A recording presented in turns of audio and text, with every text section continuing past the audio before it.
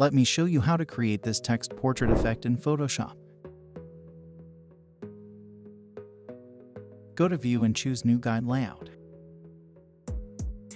Follow these settings. When you finish, press OK. Now choose the Type tool.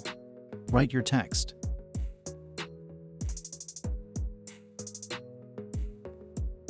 This is the font that I am using. Choose the image layer. Press Ctrl J to make a copy. Drag it on top of the layers. Hide the upper layer and choose the lower layer.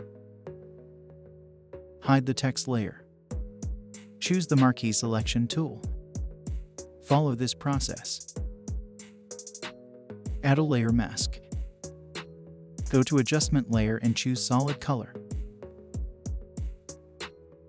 Drag this layer to the back. Unhide the text layer and this image layer. Hold Alt and click here to create a clipping mask.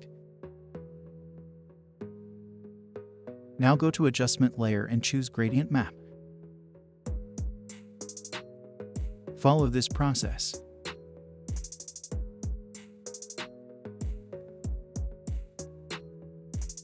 This is the color that I am using.